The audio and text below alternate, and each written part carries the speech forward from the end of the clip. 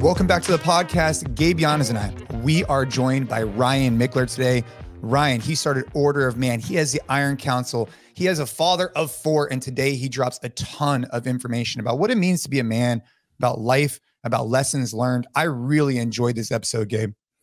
You know, a lot of the guests that we have on the podcast are people that I know of, even like, you know, from the outside looking in, not as close as you, but like I always know them, come with some preconceived notions. But Ryan Michler, I was actually 100% introduced to because you were like, hey, we should have him as a guest on the podcast.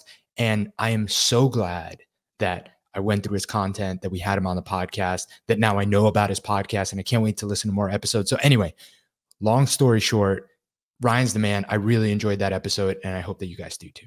Dude, Gabe becomes like a super fan. So what Gabe does is he'll find someone and he'll be like, you know, Hormozy, and he'll consume everything of Hormozy, then, you know, Chris, and then like he tries to learn. And now Ryan Michler, he is the new guy that Gabe is going to dive into and learn everything possible from him. So no, I appreciate that about you, Gabe. You're always trying to find more information. And that's what this podcast is about.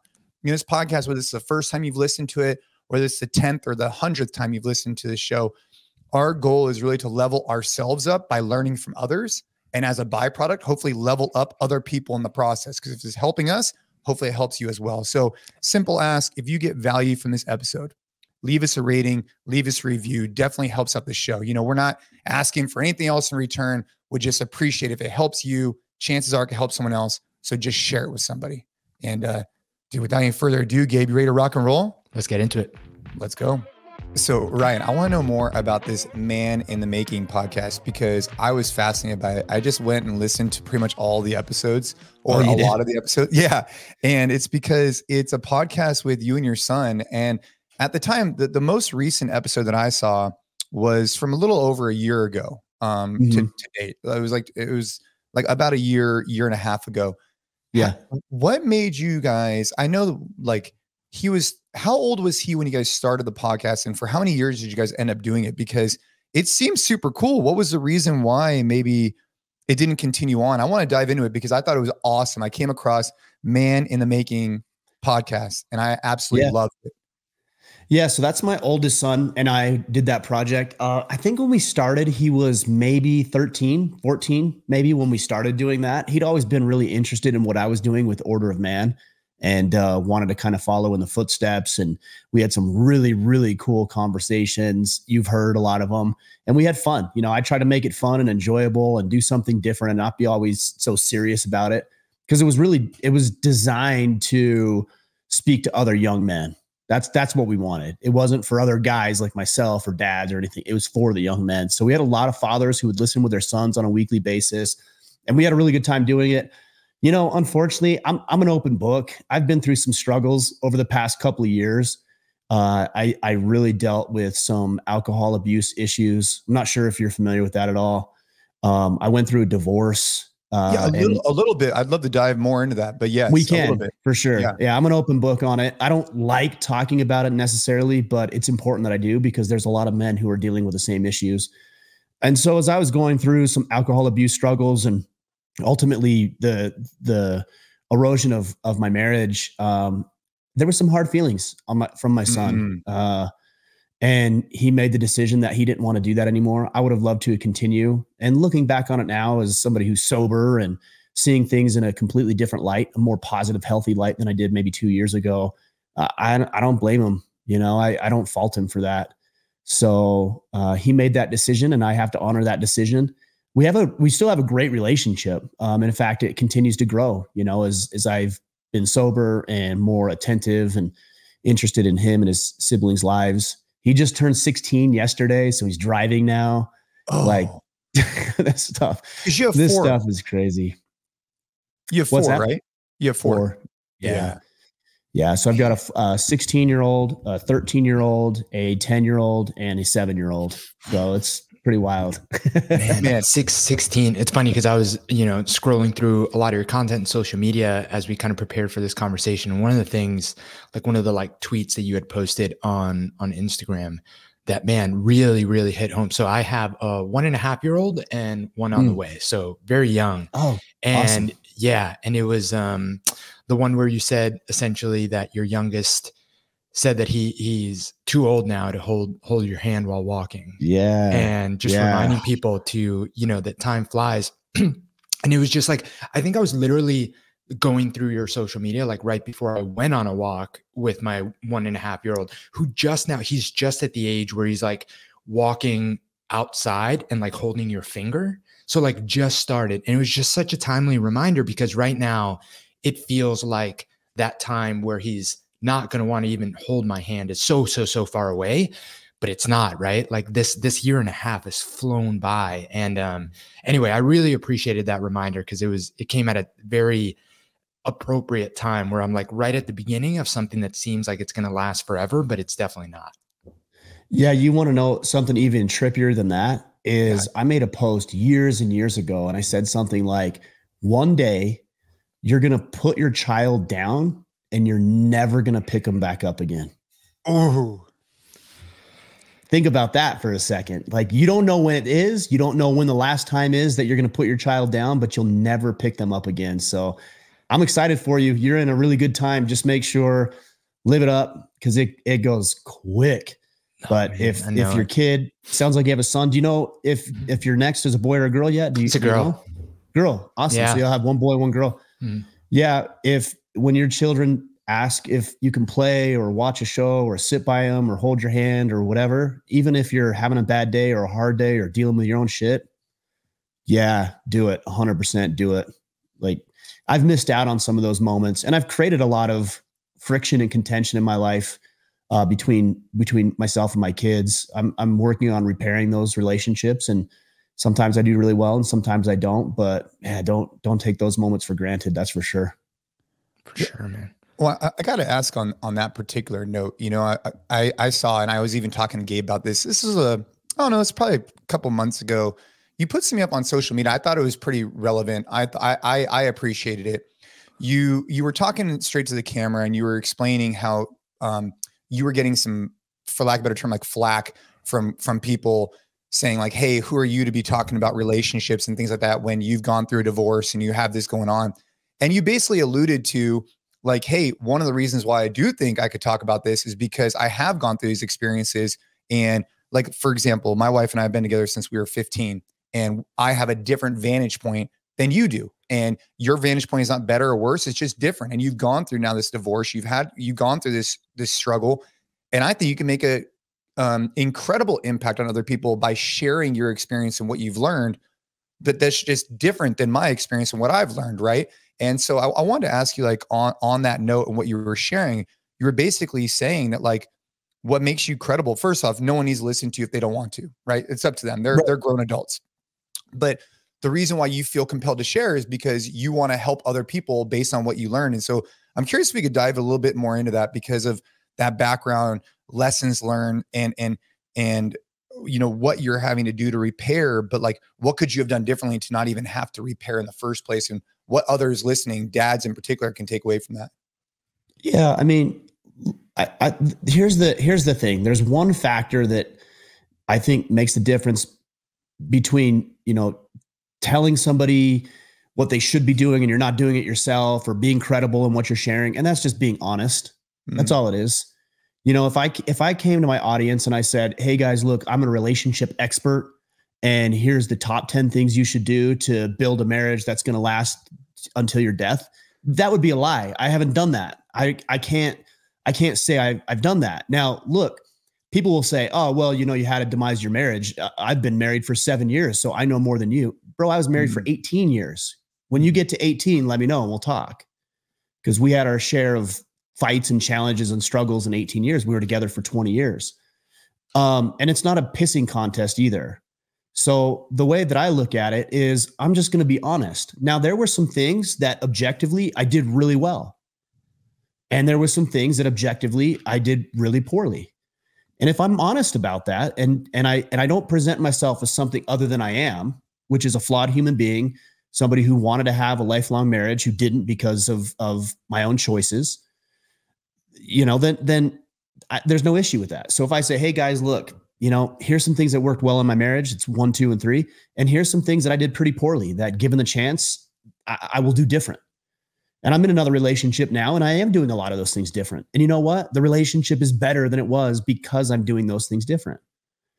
But again, the whole concept is dropping the ego, dropping the pride, dropping the persona, the facade, and just being really honest about the things you did well and the things you didn't do well, and let the chips fall where they may. So that's what I'm trying to do. Man, I'd love to hear more about, and I appreciate you being open about sharing these things, because, you know, I think that a lot of people out there on social media, on podcasts, like, it's very easy to share the positives, but, you know, like you said, I don't think you necessarily love talking about this stuff all the time, but you feel like it's beneficial. And so you want to.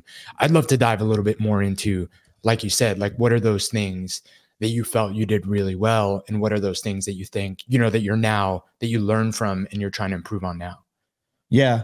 Well, a couple of things. I mean, the obvious one is stop drinking, right? If you guys are drinking and letting these sorts of things, and it could be a lot of different things. It could be drinking, it could be drugs, it could be distracting yourself or sedating yourself with other methods. Something as simple as video games, for example, or pornography is another one you see a lot of. Gambling. There's a lot of things that we could potentially participate in that drives a wedge between you and your wife. And for me, it was alcohol. And I started drinking just to shut things down. I'm a hard charger, high achiever. Both of you guys are as well. My mind doesn't stop. It's always going.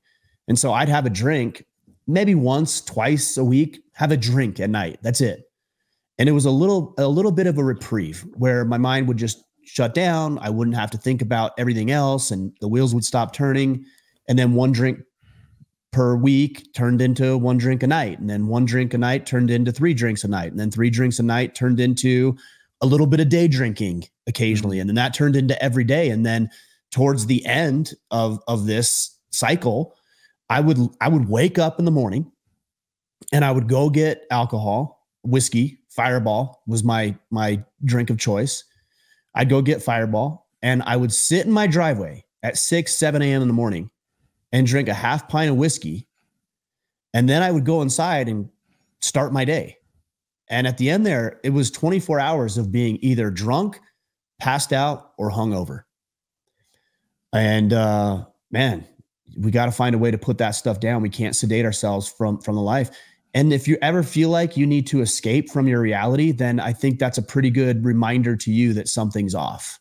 If I feel like I have to shut down or escape from my current reality, then I probably ought to do a little soul searching into why that's the case. And so to answer your question, Gabe, as I was drinking, I mean, obviously emotions are going to take over. You're not thinking rationally. You're not thinking level-headed. You lose patience. I was angry, bitter, contentious, hostile. There was never any physical abuse, but I'd be lying if I said that I wasn't emotionally and verbally abusive at times through this. And I hate to say that. I hate to admit that, but that's the reality. And I won't even tell you that's the alcohol talking. It was me. I said those things and I did those things and I made poor choices. And so I'm trying to make better choices.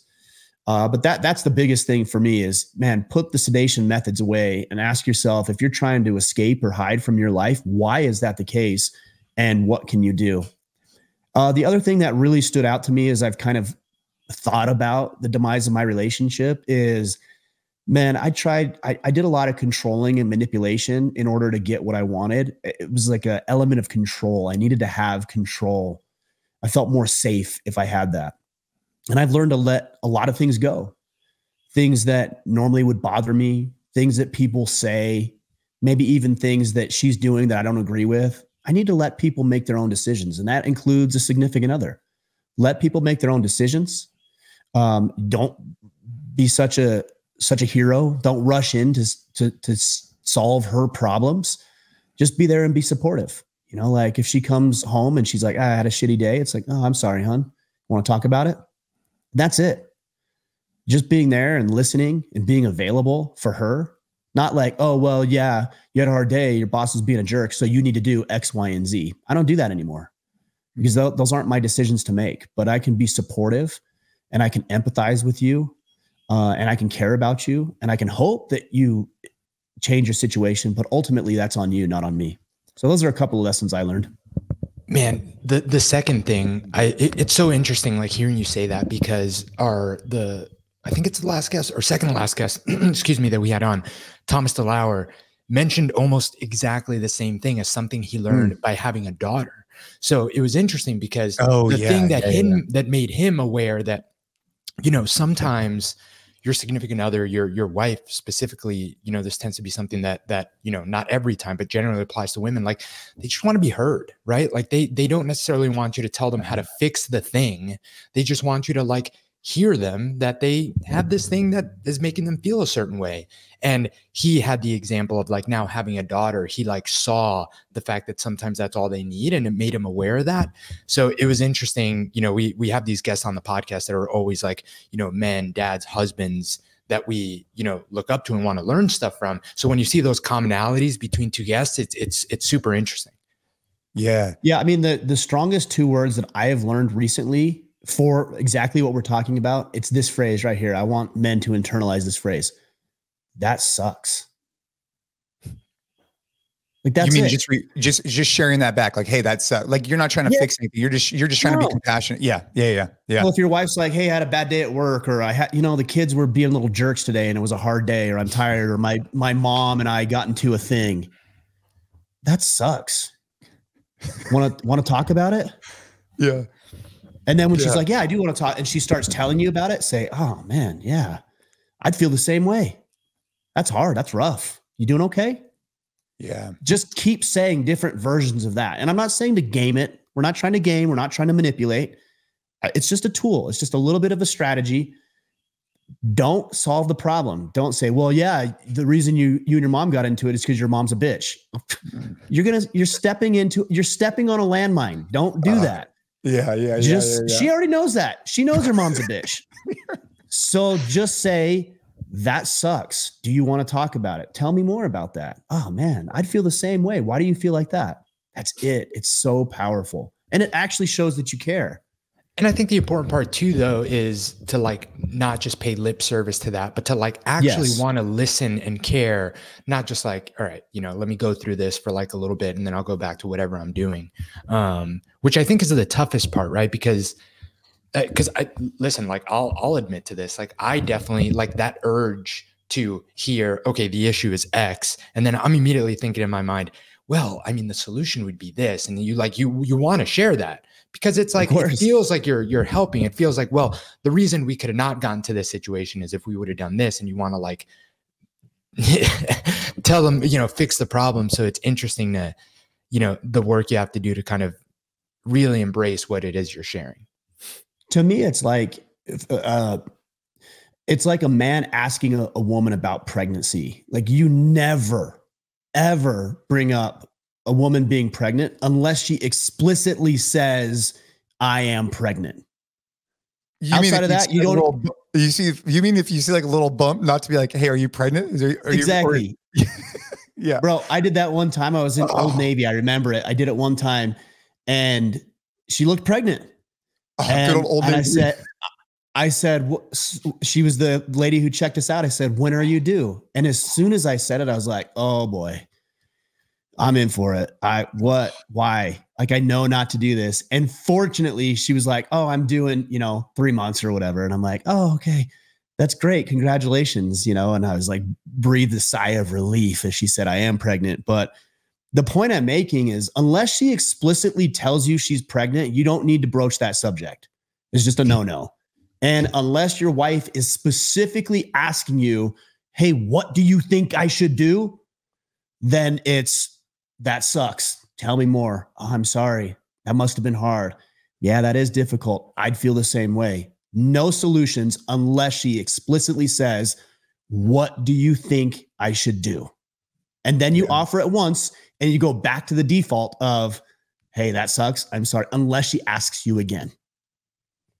And these like, your background and what you're going through, I do have to ask, just to kind of backtrack just for a quick second, and we can move. I want to talk about Order of Man and a bunch of other stuff. But when it came to the alcohol, what was like the turning point in that particular case? Like, I guess there's two questions. Like, what do you think you could have done? What was the early signs you were seeing? You said something like, hey, if you're finding yourself having to dive into these things, right, you got to check yourself and be like, why am I doing these things? Right. But it seems like you just escalated over time.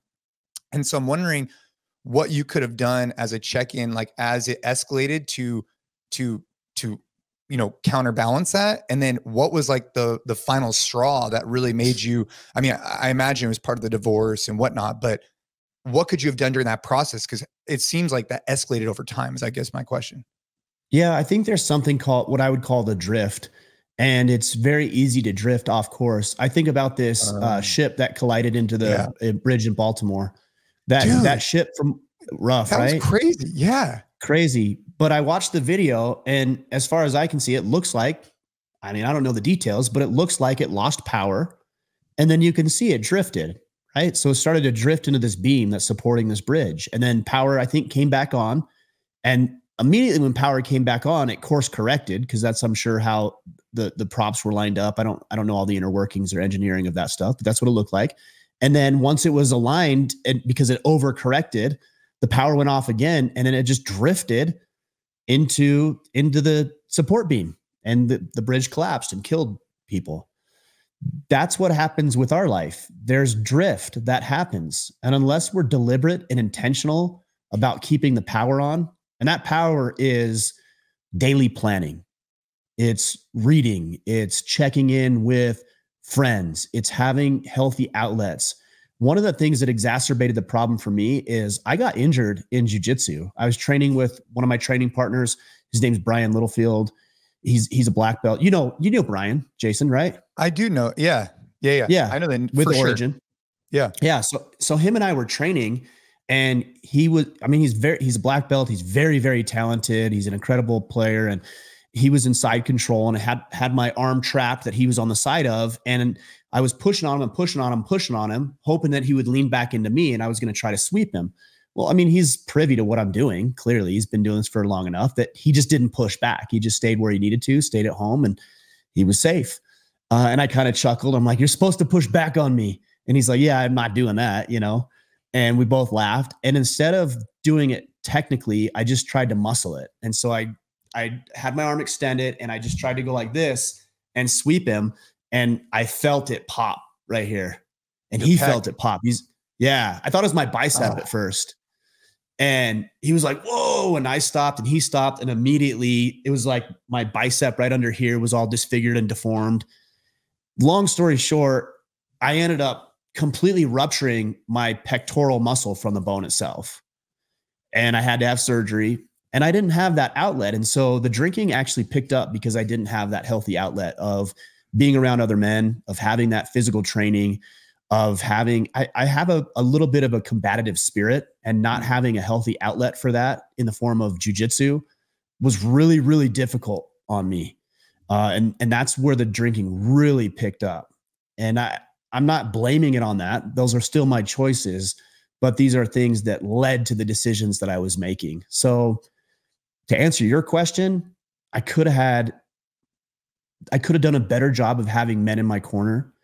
I could have found other mediums for physical release, since I couldn't do jiu-jitsu.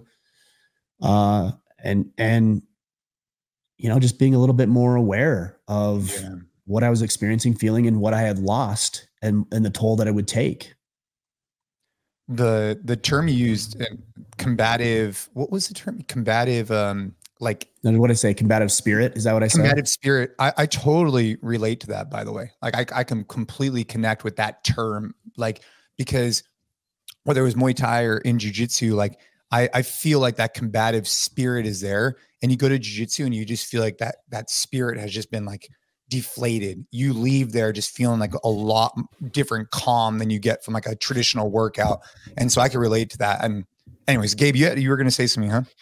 Well, I'm just glad, like, I'm really glad you brought that up, Ryan, because vices don't come out of the blue. Like at the end of the day, it's people's decisions, right? But there has to almost be something missing for those to have to replace it. And, you know, for us, you know, we talk about exercise, physical activity all the time. And I think that, you know, Jason talks about from a young age, his son, Caden, you know, he's told me many times that he's got to run him.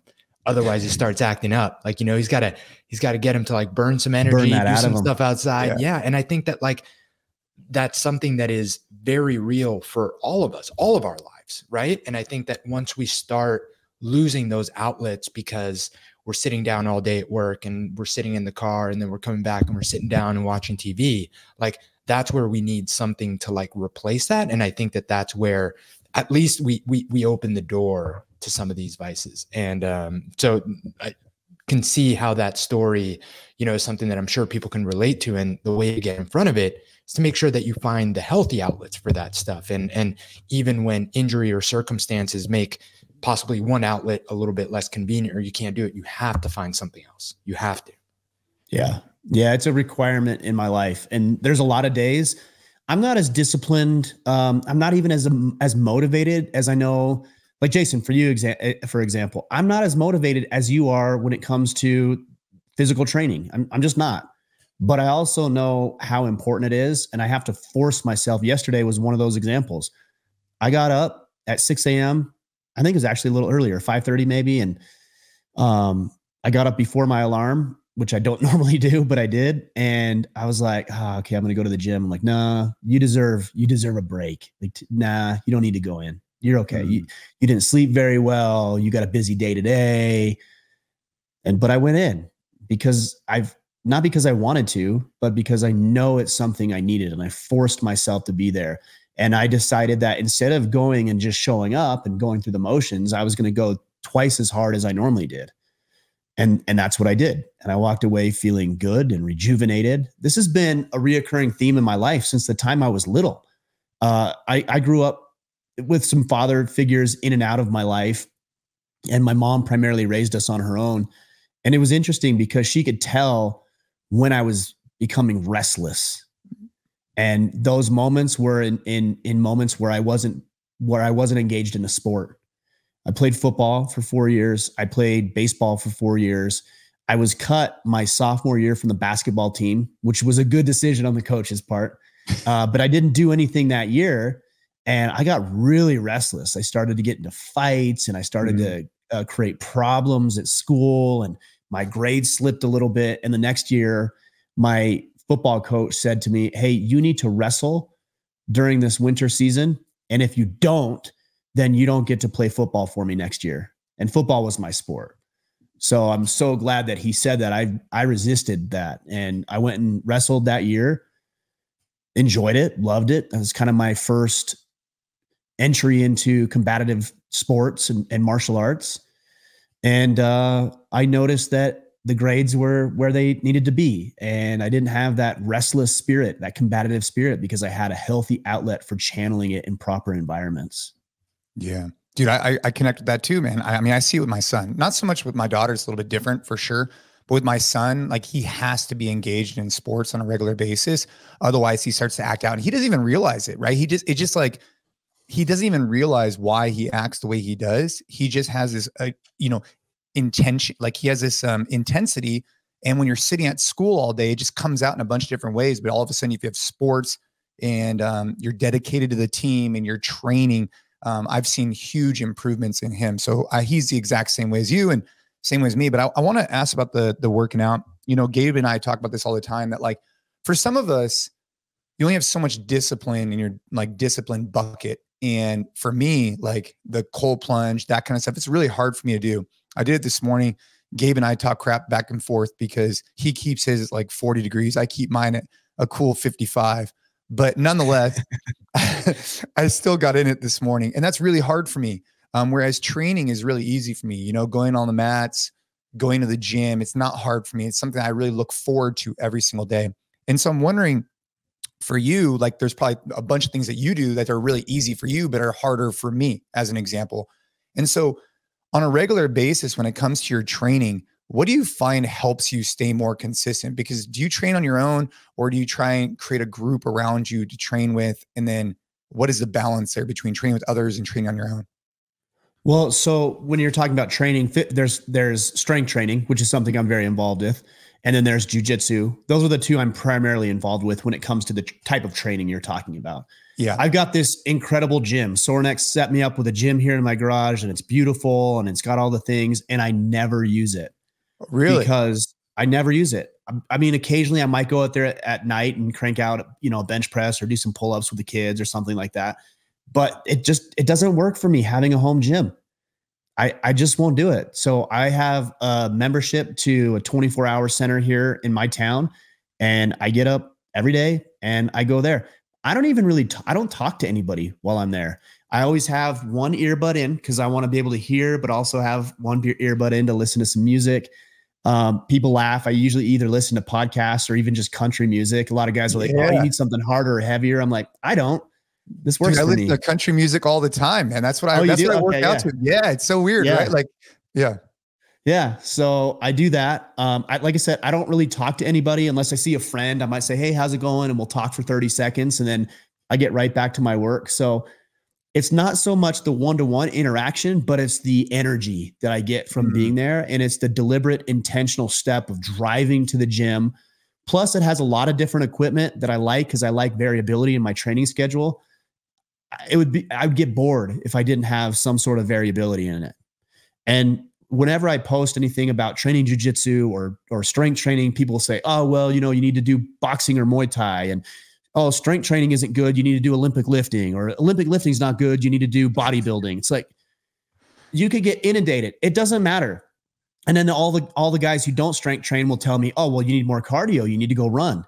None of it matters for the average person. None of it matters. What matters for the average guy is the thing that's going to engage you for the longest period of time possible. 100%. So if running's your thing, it's not mine. I'm not going to be a huge advocate for going to run either sprints or long distances, but if that engages you, go do that. If you don't like jiu-jitsu, and my oldest son, it's a little blasphemous. It hurts my heart a little bit. He doesn't like jiu-jitsu. Oh, I know. I know. He's almost perfect, but he's not. He doesn't like it. So if I force him to go train jiu-jitsu, how's that going to work between not only our relationship, but his ability to develop physical strength and health? But he's a power lifter. Right. He's competed in powerlifting competitions. He's gone to national powerlifting high school competitions. He's big into lacrosse right now. So fine. If powerlifting and lacrosse are your thing, then that's my thing too. I will support you in that. I will be involved in that. I will help facilitate that. I will buy the equipment. I will invest in trainers, whatever you need. But the key is finding something that speaks to you. So when you hear all these quote unquote men podcasts talking about jiu-jitsu, I find value in that. I talk about that a lot. I know you do as well. But if it's not your thing, I don't care. Go do something else. Maybe it's boxing. Maybe it's Muay Thai. Maybe it has nothing to do with combat sports whatsoever, and it's Frisbee golf. I don't know. Dude. Fine. Immerse yourself in that. That is fine with me. Whatever's going to keep you engaged the longest, then that's what you should do.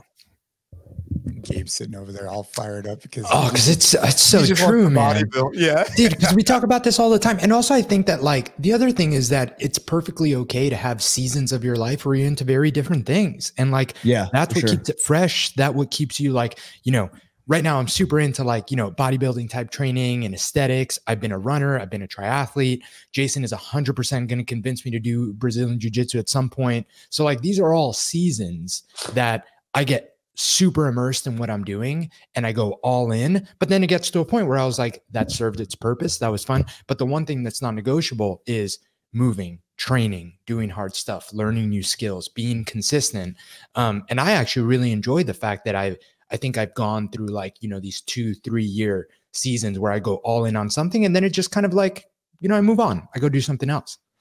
Hey, Ryan, there's this, Jason, can I say one thing about that? Yeah. I got a question for you. Yeah, go ahead.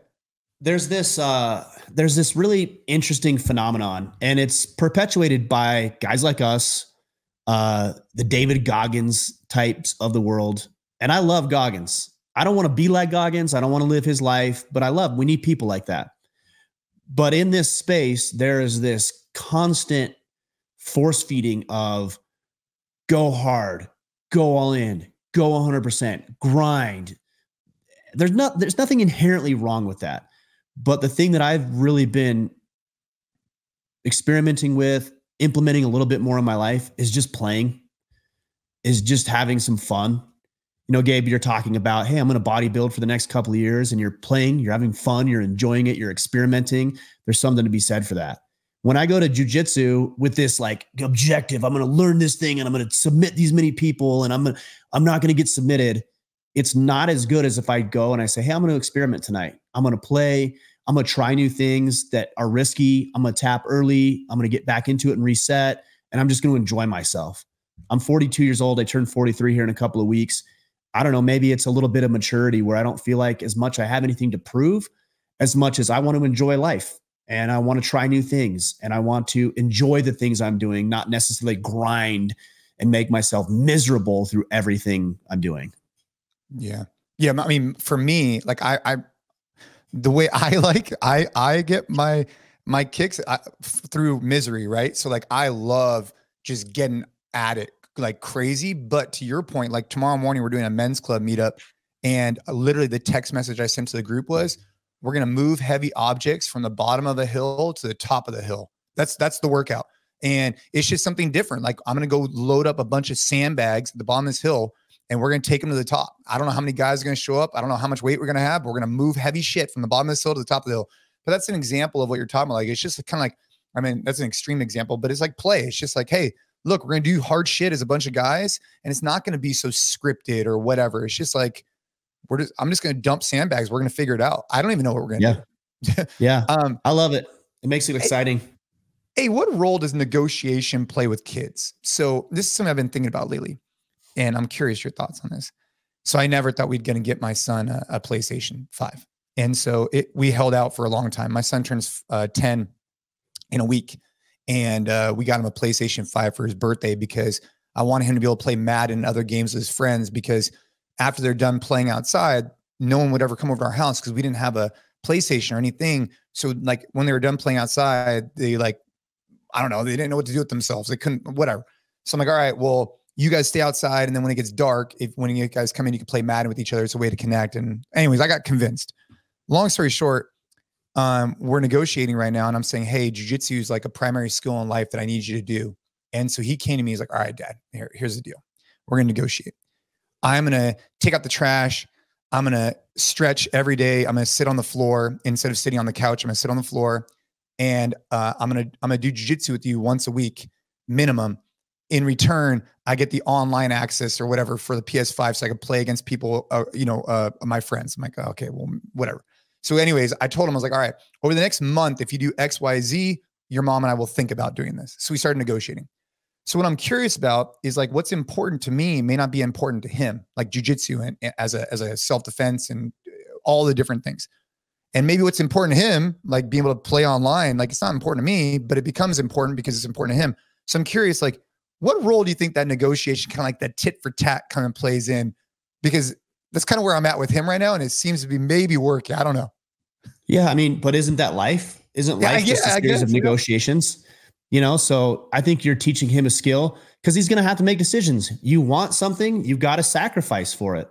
And the sacrifice in this case is stretching, jiu-jitsu once a week, whatever else you guys have set up. And then he gets the reward. That's life. We live in a meritocracy for the most part.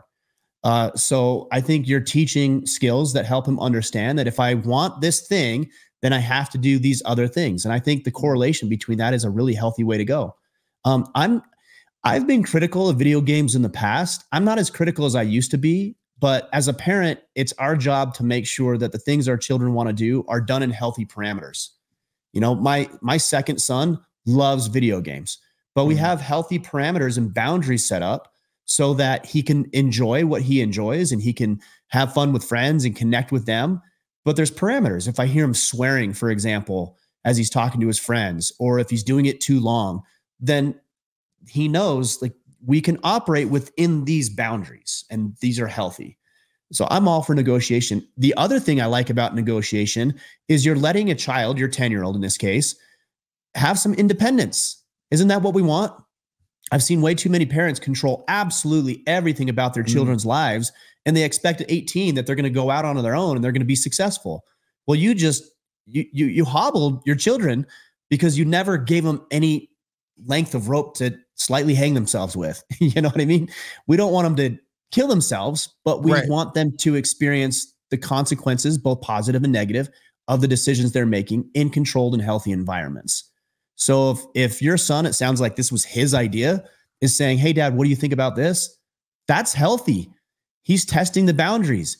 He's trying to create some sort of significance or meaning in his own life. All of that is super healthy.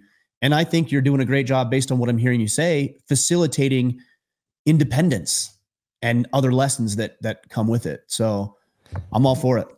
You know, selfishly, I just have to say this right now. Like, I am so lucky that I co-host this podcast and get to listen to Jason and everyone else that comes on. Cause I feel like I'm literally like 7 years behind where Jason is and when you guys are.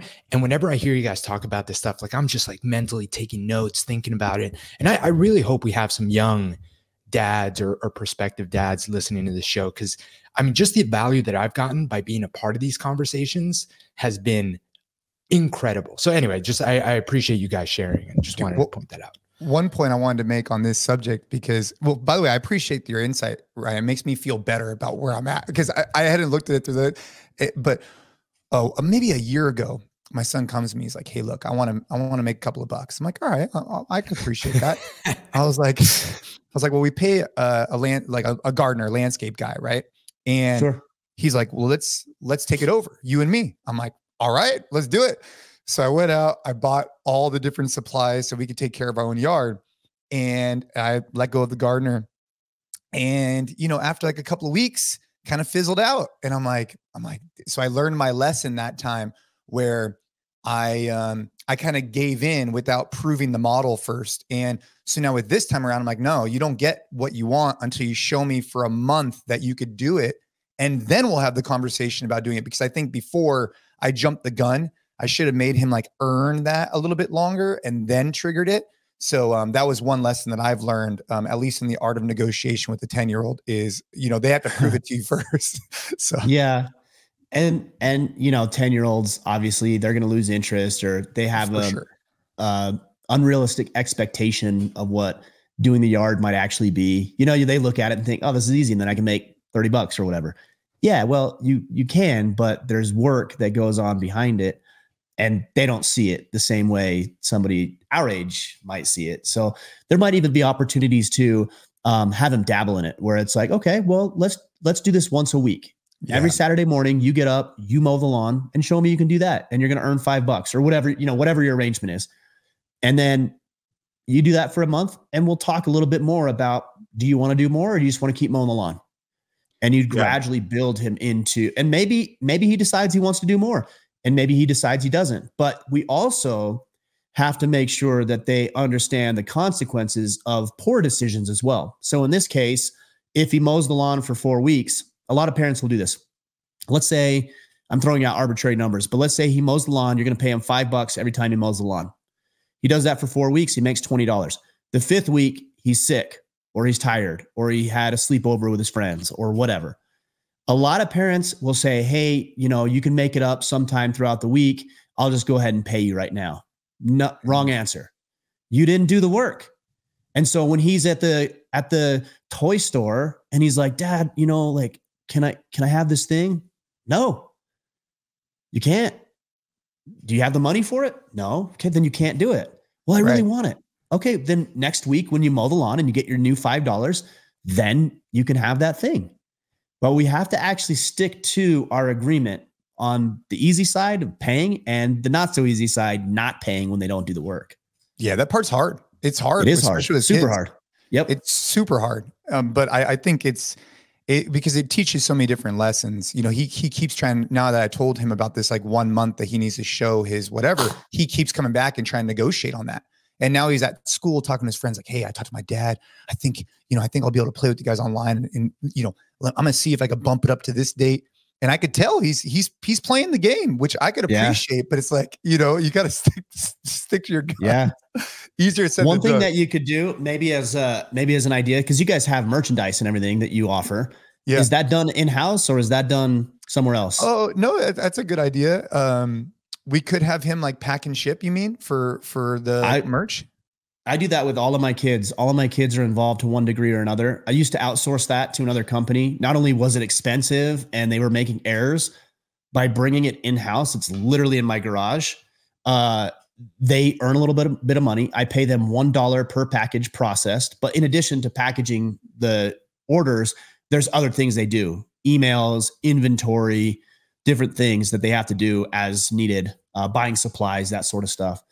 And that's been a great little money maker. So I'm saving money from a business perspective. I'm getting the write-offs because I'm paying to have that done.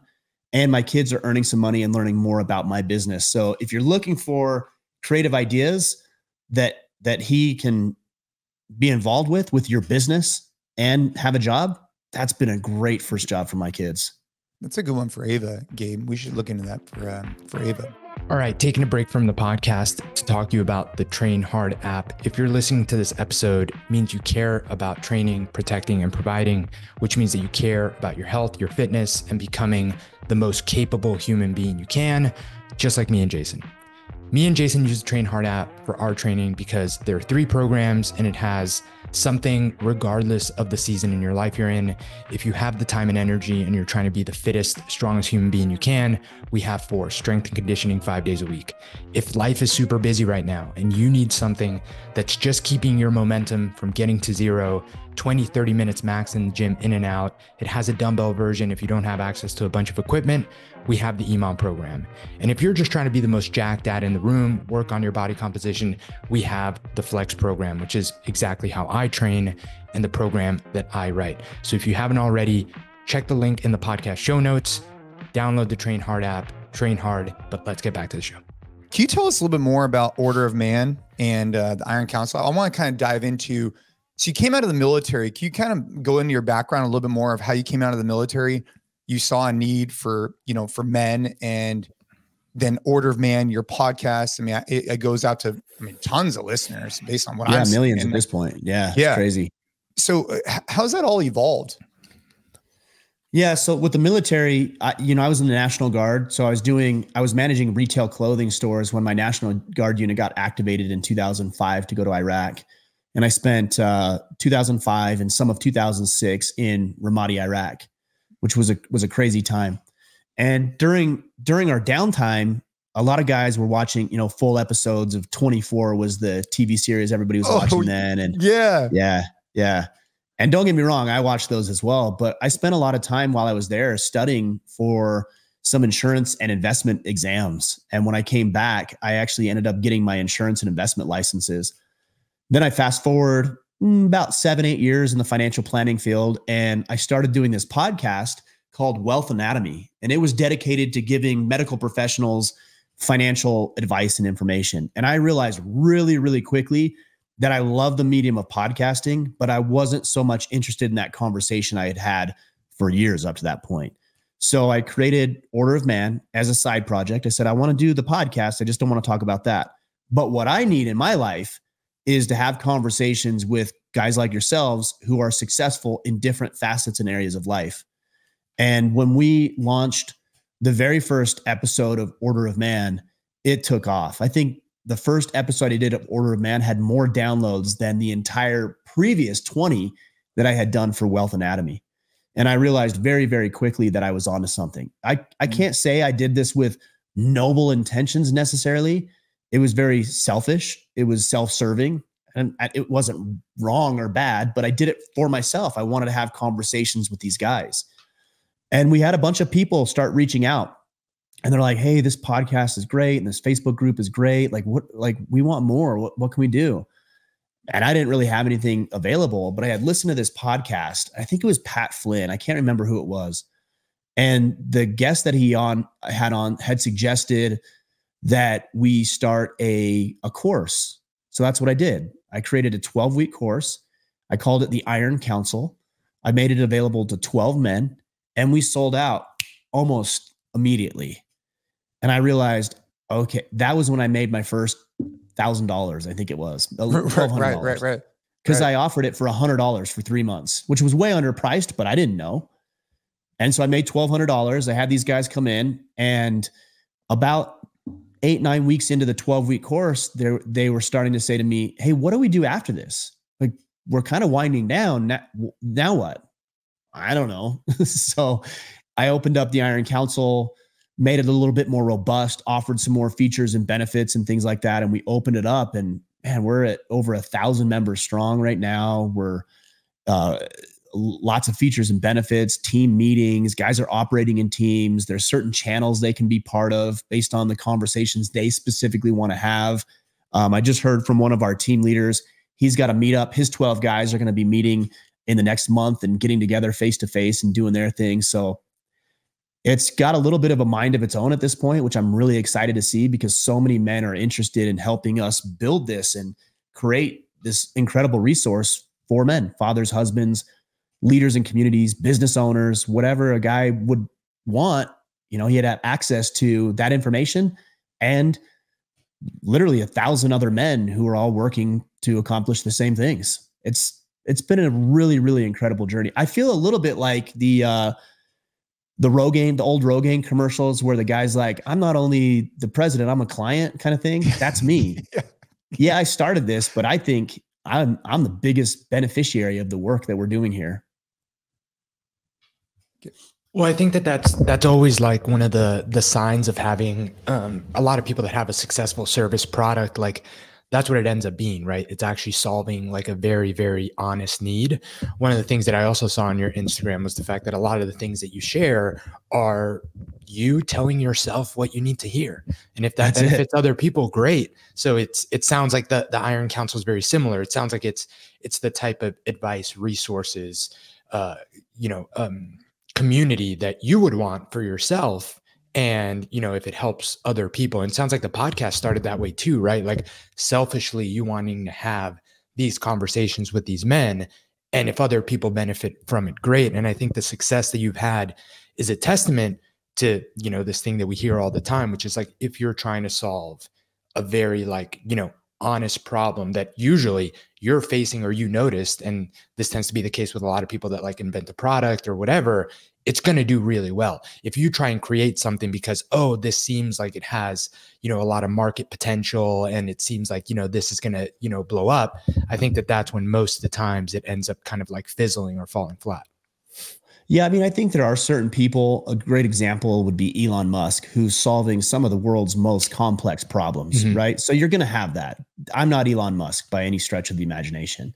So I think the best thing for a guy like me, ordinary guys like us, is to solve a problem we have and let other people in on the process, and that's worked for me.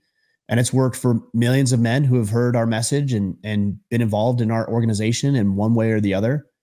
But solve your own problems and let other people, what's funny is on social media, every once in a while, you hear from a guy, I'll post something about, being more disciplined, for example. And somebody would be like, well, you need to be more disciplined because of whatever. I'm like, yeah, I know. That's why I wrote that. Like I needed a reminder. It's a personal journal for me. I hope I never come as like, I'm talking at people. I can find plenty of accounts that will talk at me.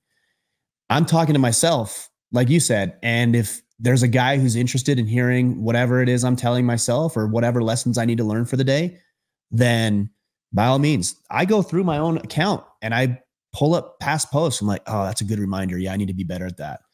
I had one guy not too long ago said, oh man, you're falling short in that or whatever. And I said, yeah, if only you knew how short I fall every single day. Like it's way worse than you think it is. Trust me.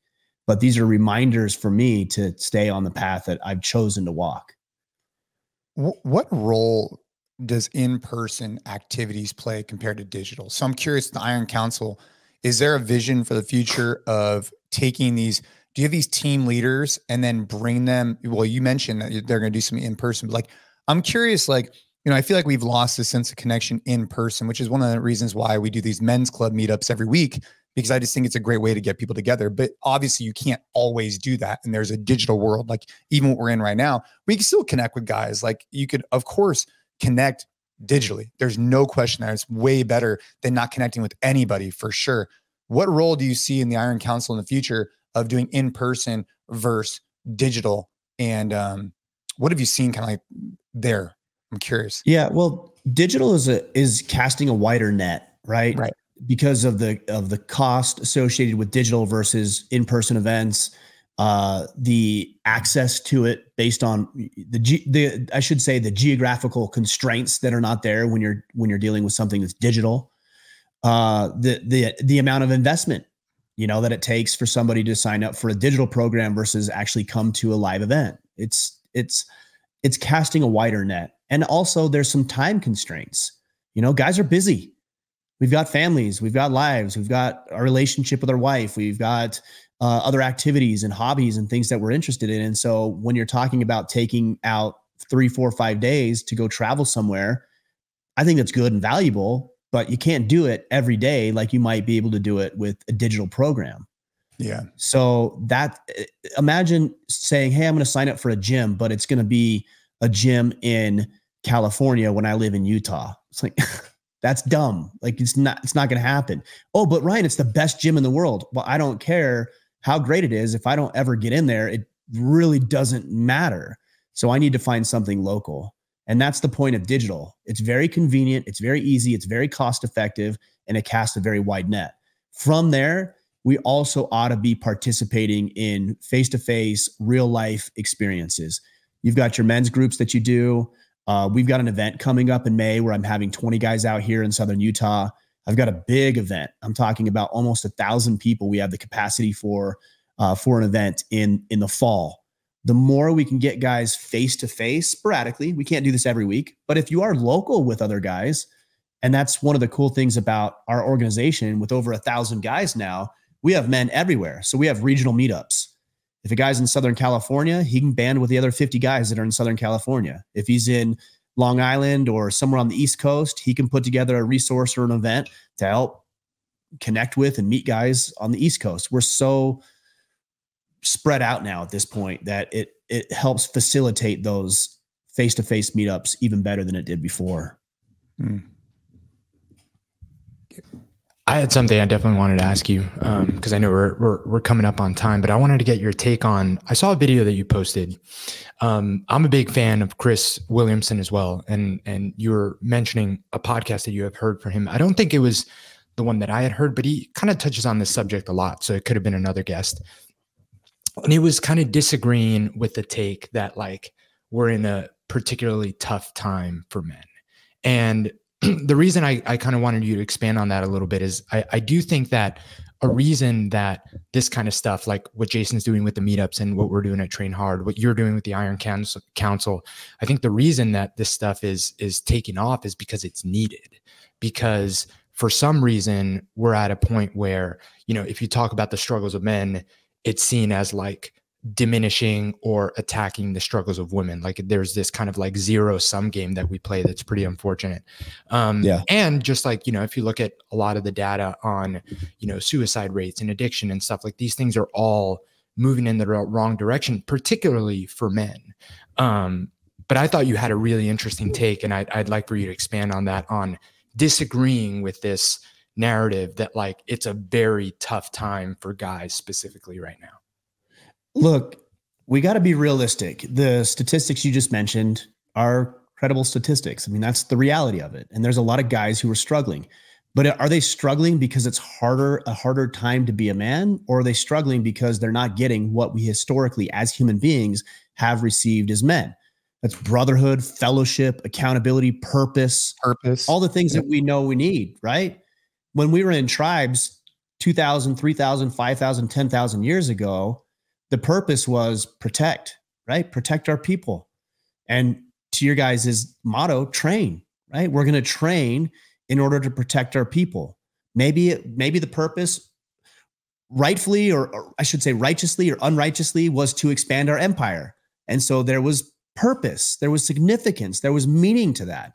But what meaning do you guys have now? You know, we go into these concrete jungles. We're so sedated. We're inundated with information on a daily basis. None of it really applies or has any sort of relevance in our lives. We go into a job that we're miserable at, we hate. We come home, the relationship is at best. And it's hard for these guys to find any sort of significance and purpose. But just because that's the current reality doesn't mean that it's harder to be a man today than it ever was. If we say that to ourselves, if that's the narrative, what does our behavior then change into? Well, you know, a man can't get ahead. Nothing I can do. Toss up my hands, throw in the towel. Everybody's out to get me. the world hates men.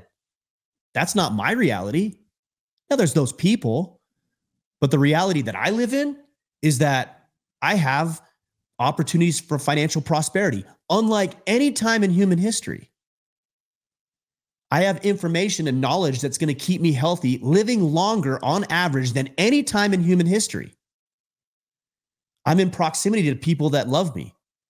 I have opportunities to create meaning and significance in my life. I have other men who are interested in doing this because they're not getting it, and I can help facilitate it. And also we have women, children, community members who are starving for male leadership.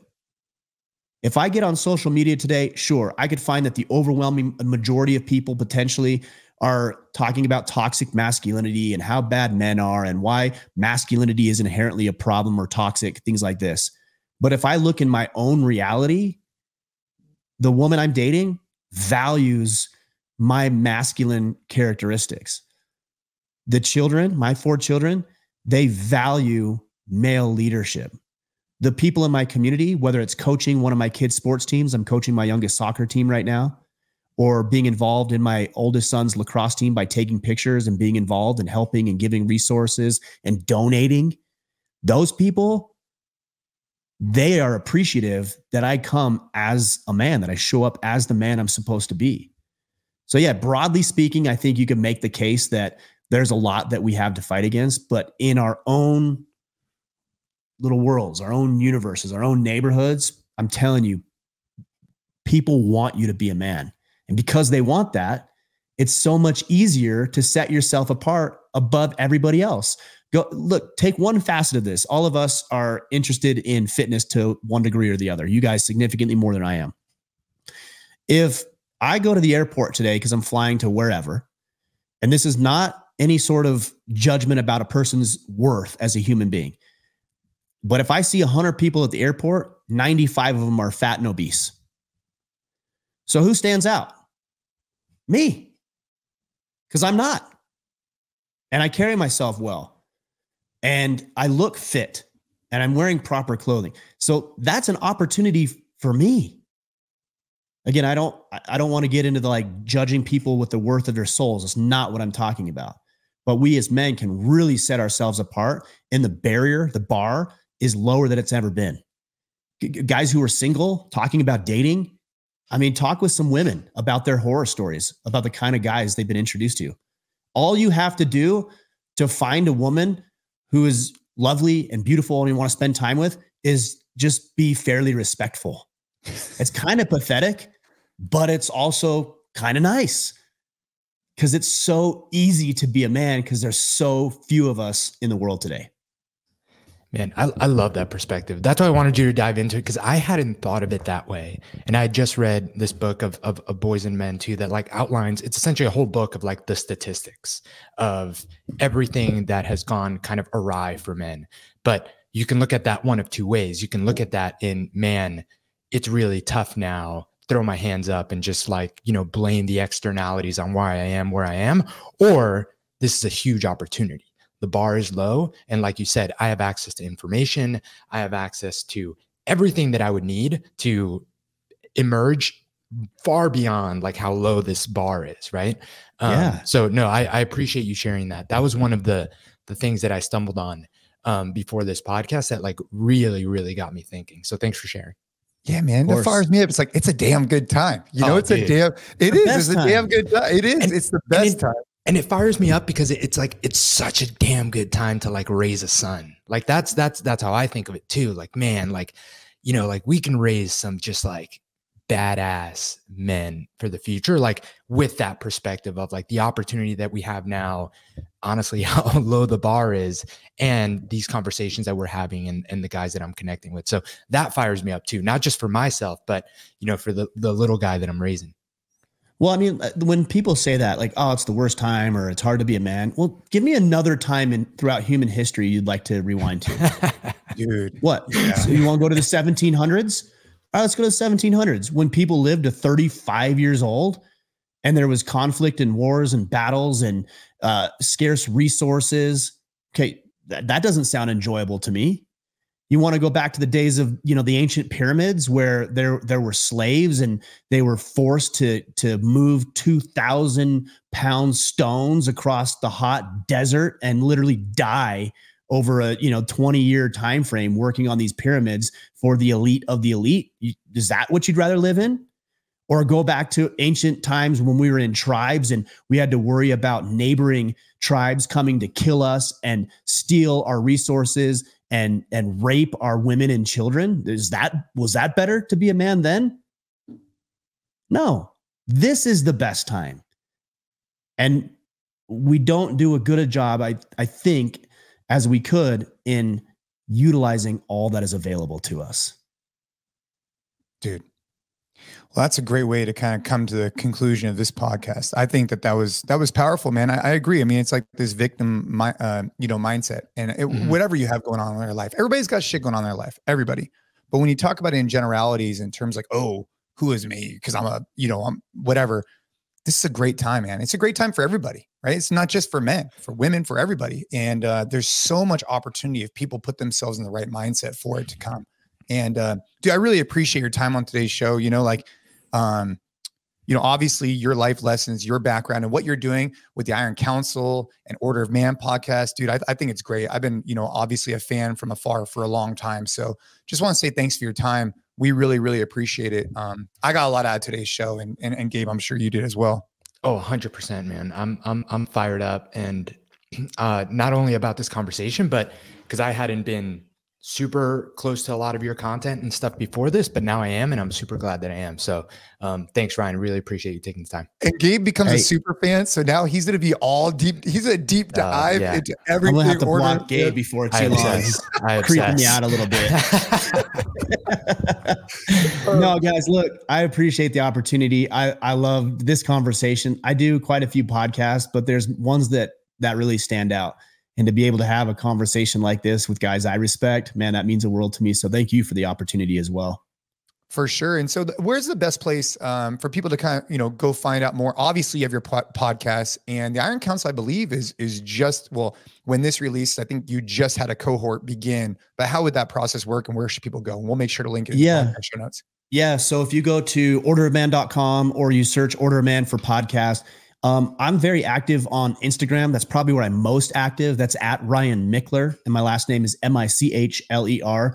If you send me a message and say, hey, listen to this podcast, I'll get back with you. I'm pretty decent about responding to as many people as I can through DM on Instagram. So make sure to check that out. Do you guys know when this one will go live, or do you not have that yet?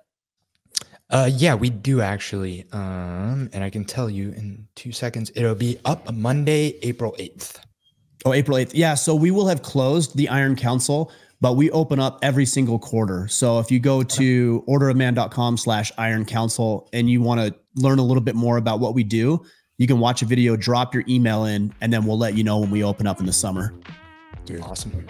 I love it, man. Well, hey, appreciate you, and hope everybody has a great day.